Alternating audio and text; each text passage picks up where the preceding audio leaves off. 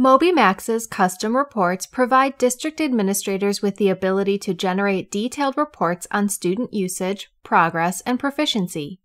To get started, sign into your MobyMax District Administrator account and click the Custom Reports link under Reporting in the left-hand navigation pane.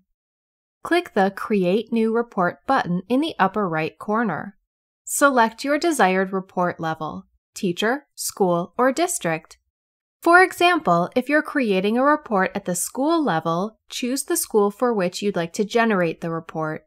Select the type of report you want to create and follow the prompts.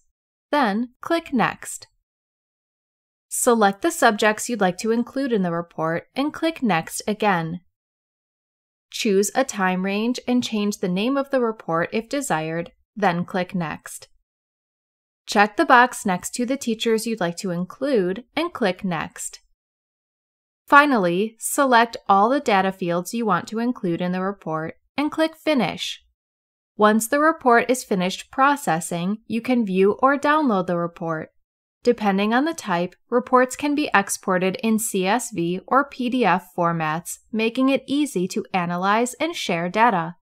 Check the box next to a report to delete or rename the report. MobyMax makes it easy for district administrators to create and view custom reports, enabling them to identify trends and make data-driven decisions.